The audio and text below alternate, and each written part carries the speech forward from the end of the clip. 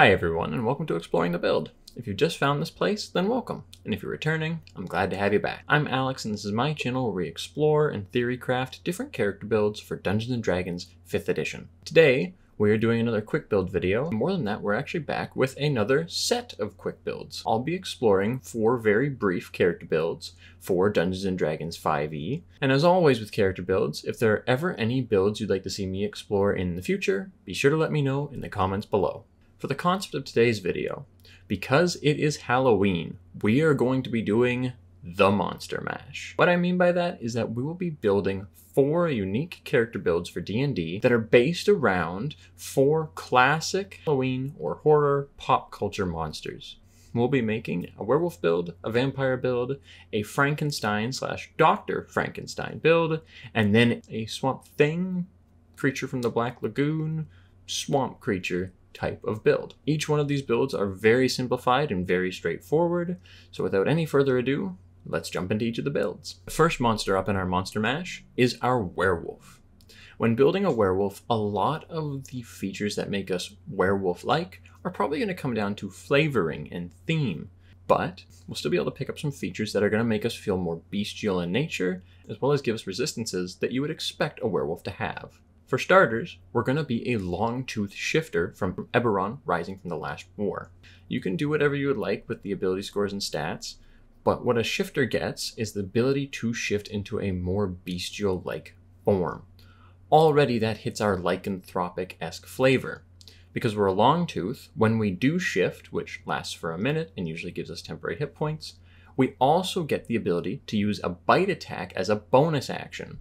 That bite attack deals a d6 plus our strength modifier piercing damage, and basically replaces our regular unarmed attacks. If we pair this with the Beast Barbarian subclass from the Barbarian class, we can actually feel a lot like a werewolf really early on. Right away, Barbarians in their rage gives them damage resistance to piercing, slashing, and bludgeoning damage, and that feels appropriate for what we would want a werewolf to actually have. As well, the Beast Barbarian can gain natural weapon attacks, such as claws, another bite, or even a tail. For us, we'd really like to use the claws, because they do a d6, but once we take the attack action and use the claws at least once, we gain an extra attack with that attack action. That means at level 5, after we get extra attack, we'd have 2 attacks regularly, a 3rd attack from using the claws, and then we could use our bonus action for a 4th attack with our bite, assuming we're already shifted. That takes a little bit of setup with the bonus action to rage and the bonus action to shift, but all in all, it would make us thematically feel a lot like a werewolf, having to take multiple turns to go through this big transformation. And once that transformation is done, we'd also have 4 attacks, which rivals a 20th level fighter, and we're just level 5. I would say that's pretty much a werewolf build for us. Our second build is the vampire. Now the vampire is pretty interesting because it's going to be hard to make an actual full-fledged vampire, but we can get pretty close, at least thematically. We're going to start off by taking the Dhampir lineage. All we really care about though is the fact that it's going to give us our vampiric bite as well as spider climb after level 3. Both of those are 2 very thematic vampire features, and we're just going to want to add more onto that. Something like a spellcaster or a martial character like Paladin could work pretty well and just feel very gothic in nature already. For us though, we're going to go Ranger, and we're actually going to go Swarmkeeper Ranger. Now if it's not obvious enough already, we're picking Swarmkeeper Ranger because we want to be followed around at all times by a swarm of bats. That's very thematic for our build and just works really well. But the mechanical features are also going to gel quite nicely too. At 9th level as a Swarmkeeper Ranger, we gain the spell Gaseous Form. And Gaseous Form can mimic a vampire's actual Misty Escape feature, which not many other features really are able to. It's not quite as good, but we're also not quite a full-fledged vampire from 5e's Monster Manual either, so we'll take what we can get. Yeah, the other thing that synergizes quite nicely is the Swarmkeeper's mechanical abilities to push either enemies around the battlefield or move ourselves casually around the battlefield whenever we attack an enemy. That plus the Dhampir's spider climb ability is going to be really nice for actually maneuvering around the battlefield. If we're in a dungeon, we don't have to think about just moving in a 2D plane with our Gathered Swarm ability. If we want to, we could actually move up walls and across ceilings and still attack with whatever weapon we have and use Gathered Swarm to still move us around the battlefield in that way. Eventually, we'll also be able to hover, which is also pretty thematic for a vampire-esque character as well. Overall, there's nothing that's going to really synergize with our vampiric bite, but the rest of our features, plus a lot of good flavoring around the idea of bats and sort of that gothic vampire feel, is going to really make us feel like a vampire character. Not to mention, vampires should be good at stealth, and being a ranger and maybe a little more dex-based will make us as good at stealth as we would expect to be. Our third monster in the Monster Mash is technically 2. Because there's 2 options for how you want to do this one. We're going to be Dr. Frankenstein / Frankenstein's monster. And the reason there's 2 options for this build is because there are 2 ways to approach it. If you'd rather be Dr. Frankenstein, because as we all know, Frankenstein is the doctor and the monster doesn't really have a name, it just is the monster that Frankenstein created, then what we could do is we could be any lineage that we want and go Battlesmith Artificer. Maybe with a little bit of a dip into Necromancer just for some more undead theme. We could then have ourselves be Dr. Frankenstein and have our Steel Defender be themed more like a flesh golem of some sort with maybe some undead tendencies to it, and that could be our Frankenstein's monster. Option 2 is if we wanted to be just Frankenstein's monster, not the doctor, just one creature that is making its way through this unknown world because we have been resurrected or created from, well, the undead. If that's the sort of build that you were looking for, I would recommend taking the Reborn lineage, again from Ravenloft, same as our Dhampir lineage was. And we're going to want to mix that with a regular lineage that would be relatively larger, at least thematically. Something like Goliath, maybe Minotaur, Loxodon, anything like that, just to have that size impact. Although we don't actually gain any mechanical benefits from the Ancestral Legacy part of the Reborn lineage, we just gain some skills or perhaps some speeds, it still will make us feel like a much larger-than-life creature the way that the Frankenstein's monster is supposed to feel. The class that we would then go, I think, would still be Artificer. And then go Armorer Artificer of all things. And the reason for this is because I think it would be really cool to flavor the Armorer Artificer as a Frankenstein's monster-like creation.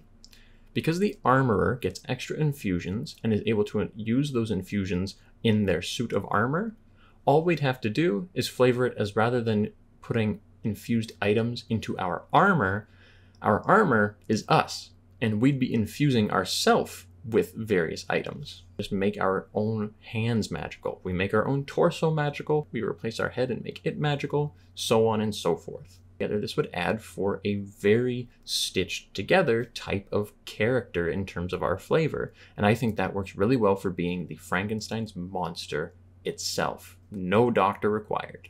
The final monster in our Monster Mash is our Swamp Creature. For this build, we are going to be a Simic Hybrid. Simic Hybrid is a Magic the Gathering lineage from the Guildmaster's Guide to Ravnica crossover.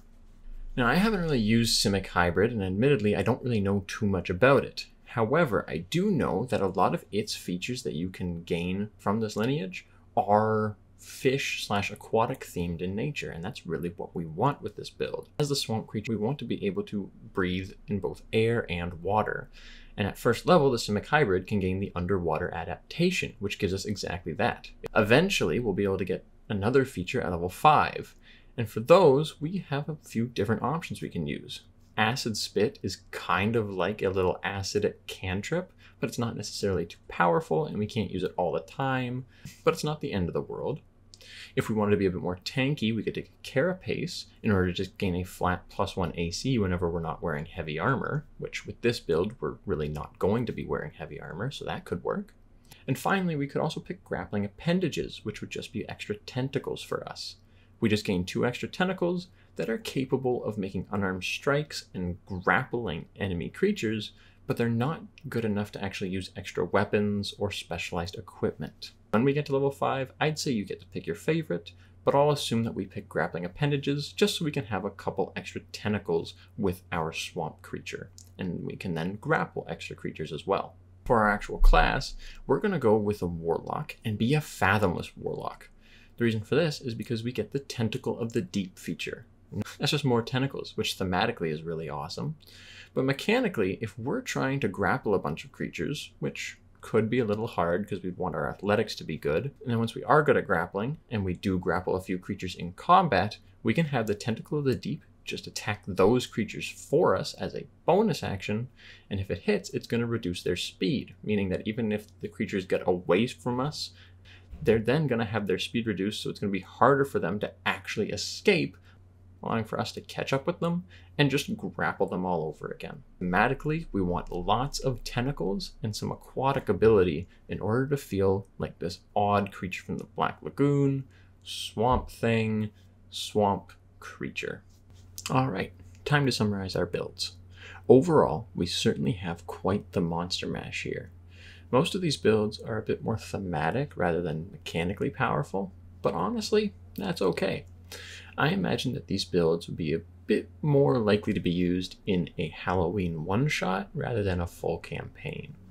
But of course, they could be taken all the way to level 20 and used in a full campaign, and could actually even be pretty appropriate for like a Ravenloft or Gothic type of setting. To break down the summary of each build's strengths though, this is what we have.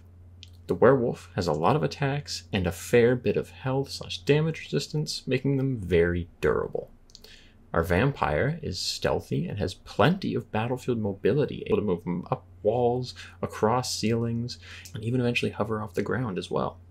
Our Dr. Frankenstein, or just the Frankenstein's monster, depending on which path you picked for that one, has a lot of utility as an artificer and can bring a lot of support or versatility to any party role. And finally, our swamp creature has a lot of battlefield control with their grapple and speed reduction abilities, plus any other abilities that a warlock would have access to. Overall, I'd say they make quite the monster mash and would work really well in a spooky D&D party together. Let me know what you thought of the build though, or what other Halloween monsters you would add to our monster mash. Thank you so much for joining me on the journey. I hope to see you in the next one, and happy Halloween.